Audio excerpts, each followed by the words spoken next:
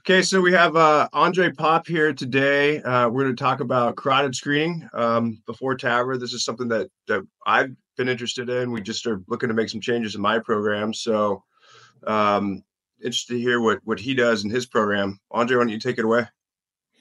Hey guys, thank you for having me. So we'll talk about carotid ultrasound and where it fits in the workup of patients going for TAVR. As you know, TAVR has become a lot more minimalistic, and a lot of the testing that we did back in the days may no longer be appropriate.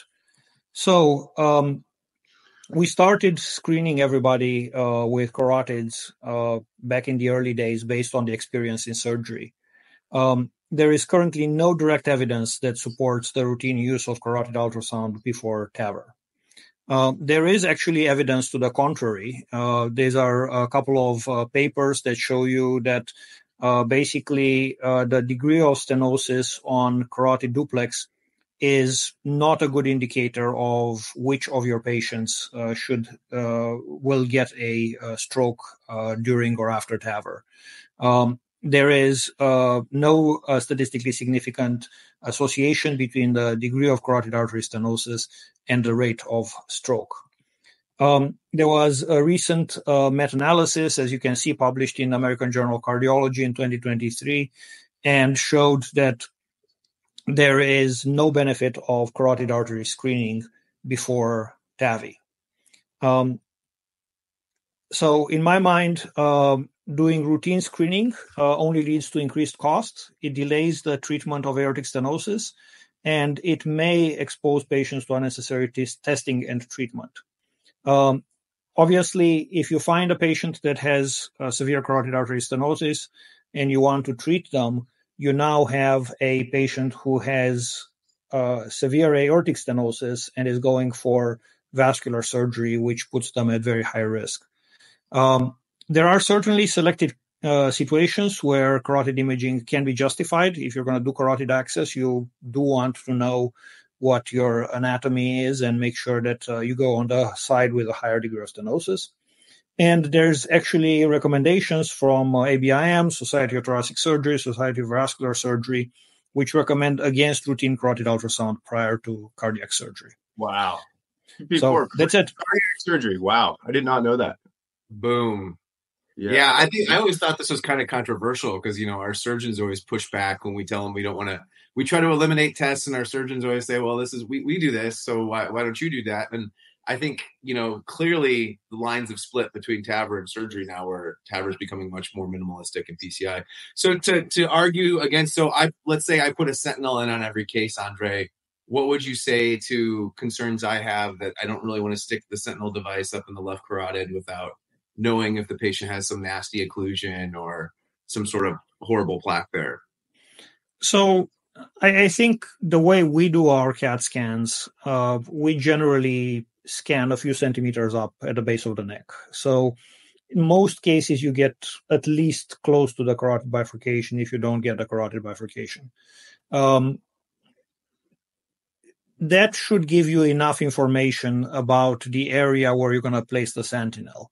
Really, for sentinel, you care about the proximal most carotid. Your wire may go a few centimeters higher, but really, ideally, your wire probably does not need to go into the brain. And you certainly want to keep your wire on the screen. So if you're going to do some imaging of the carotid in the cath lab when you start, that basically obviates the need for this. Also, even if you're not going to do that, if you keep your wire where you can see it, you should not need to have imaging of the internal carotid artery bifurcation. Got it. So, Andrei, you stopped doing carotids routinely screening in your TAVR program?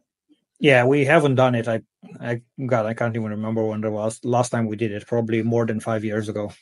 Wow. Yeah, and we're just making that change now. Have you had any kind of bad experiences? Have you ever had a case where it changes management? Honestly, the rate of stroke these days, knock on wood, is so low that it doesn't really make sense.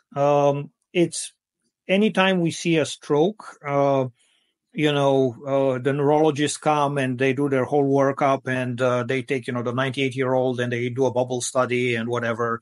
And we all know that if you have a stroke during a TAVR, it's going to be either from the arch or from the valve. It's not going to be from your carotid. You have nothing to do with the carotid. And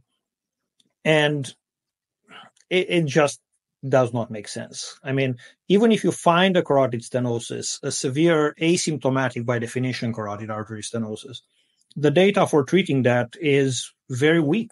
So there's, we may finally have a study that tells us that we shouldn't treat, but right now the data is extremely weak. And even the original data from the ACAS and the old time studies showed in subgroup analysis, the elderly benefited very little, and especially elderly women did not benefit at all.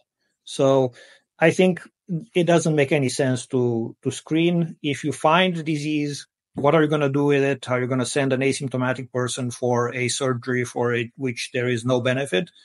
And then finally, are you going to send them while they have severe symptomatic aortic stenosis? I mean, that's a super high-risk surgery. Right.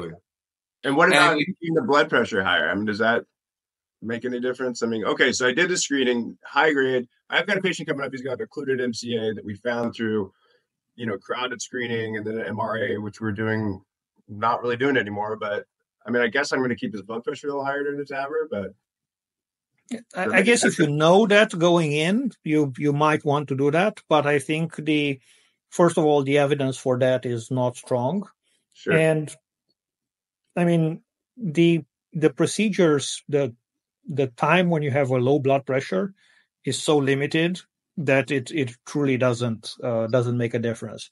Now, different story if you're doing carotid access. Obviously, in carotid access cases, you have to keep the blood pressure high.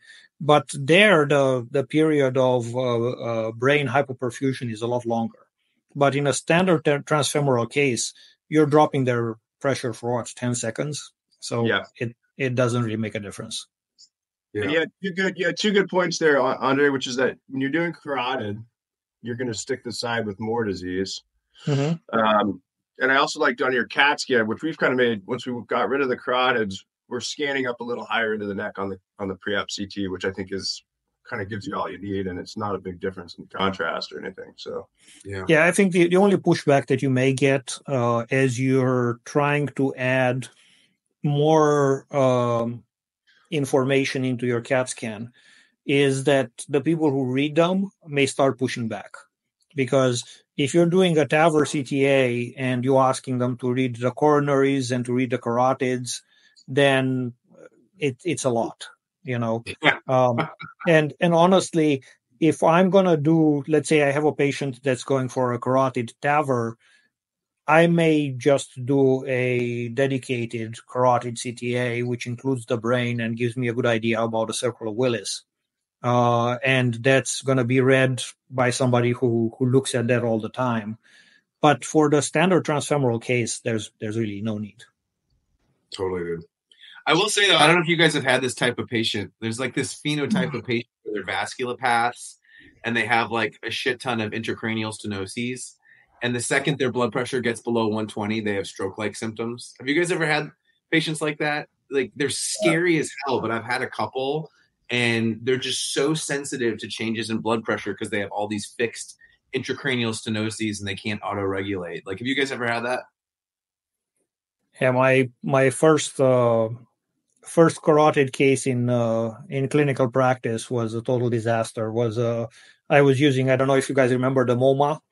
It was a dual balloon carotid reverse flow kind of thing. And the moment I put it up, the patient basically developed stroke symptoms, took it down, stroke symptoms went away, and I kind of bailed out. But yes, sure. I mean, there's going to be red herrings everywhere. There's going to be patients who are going to be super sensitive. There's going to be patients who are super calcified, super nasty. But I think if we're looking at a system approach, and if you're looking at something that's supported by the evidence, at this point, there is no evidence to support routine screening of the carotids. All right. So, yeah, to wrap things up here. So, you have a patient, you do your routine TAVR CAT scan. We're going to skip the carotid ultrasound. If they need alt access, then you may do a ultrasound or CT of the neck. Yeah. Or both. Which do you like? So I love CT for all intents and purposes. I think it gives me a tremendous amount of information. Because I trained back in the days in carotid stenting, I love looking at the circular Willis and figuring out if the hemisphere is isolated or all that kind of stuff. But honestly, I don't think there's even evidence for that. And I think that when I talk to the surgeons, all they ask for is get me a carotid duplex and then talk to the anesthesiologist to keep the blood pressure up.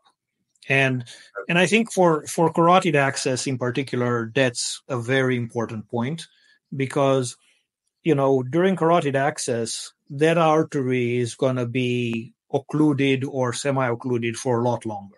It's the whole duration of the sheath being in. So there it makes a big difference. But the proper approach to that, I think, is keep the blood pressure up. Don't do extensive imaging. Yep. Awesome. All right. Awesome. Thank you, man. That was great. That was great, Andrei. Thank you, guys. Thanks.